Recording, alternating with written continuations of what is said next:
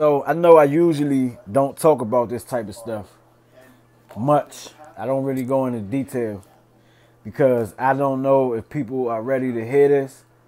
Because, as I look around, um, people like to live a lie.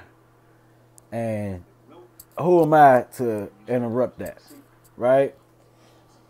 And, people are comfortable, with the lives, I should say the lies that they live. So I'm not really into making it my business to like mess that up for people. But I have to speak on it. If people don't want to hear it, that's fine. I'll know from the response. But I'm just going to say it today. I'm going to outline something today. And take it or leave it. I really don't care. It's just my job to say it. But I think you should take it. The only reason. Alright, I know it's 2019 and bashing the Bible is not a foreign concept like it used to be. A lot of people like to bash Christians and the Bible and stuff like that. I was definitely one of them before. They was my favorite people to bash. I mean, even now it's fun to talk shit. Bashing them makes no sense because here you have two people that claim to read the Bible that probably don't. You got Christians and you got, other people that have read the Bible and think that it's bullshit. Newsflash, like the Christians think it's bullshit too. They don't even read it, most of them. I'm sorry. They don't. Now, there's been books taken out. And to say books been taken out is kind of a stretch because it was never one complete work. It was never one group of people. It was never one particular time where that was a thing. So, books are always added and taken out of it since a long time ago. There's no set order that makes it the Bible.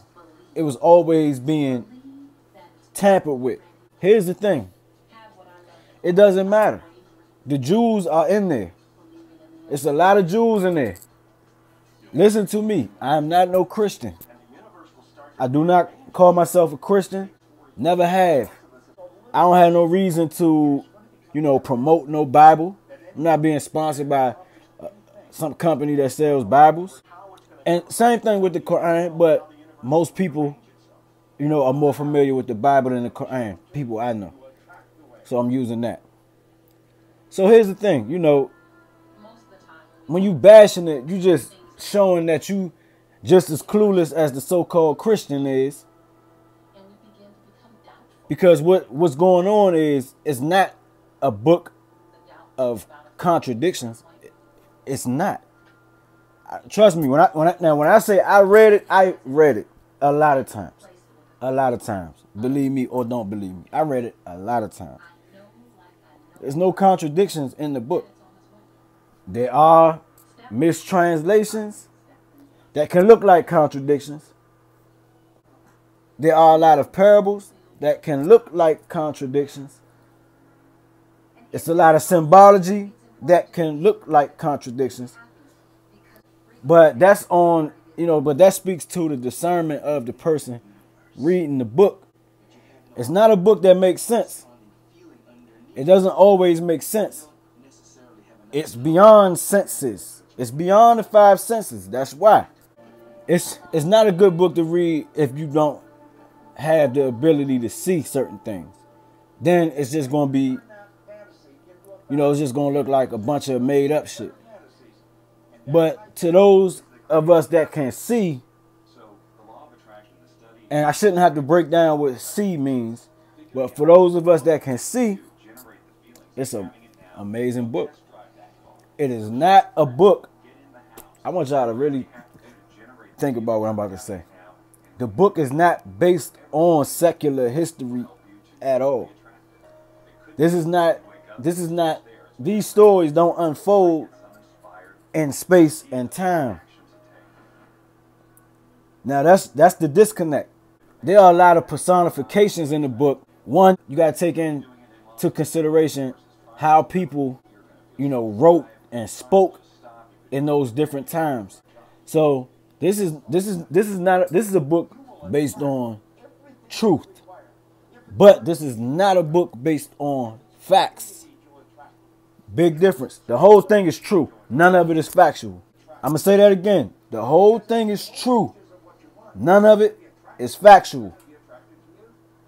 None of it is secular history. It's all divine. Very true stories in there. And I had no problem admitting that. Very true book. We can get deeper on into this on this channel if y'all want to. If y'all don't want to, that's fine. I had to say it. All of it is true. From the Christ to David to Abraham. They're just not people. They are not single individuals like as we are. Not so. But they are real, and it is true. So if people want to get into that, we can get into that. If people don't, then we won't get into it. But to everybody that like to call themselves woke and conscious and all these other silly titles that people come up with, you know, you should know better, but I know you don't.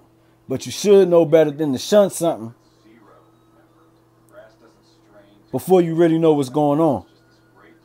And being as though you don't know what I got, you shouldn't be shunning what I'm saying now. But I know a lot of people will. I still love you. Do your thing. If y'all want to chop it up, we can chop it up about this. Hey, remember this though. No plan B. This before I go, I'm really serious about this. This is what I teach with. This is what I counsel with.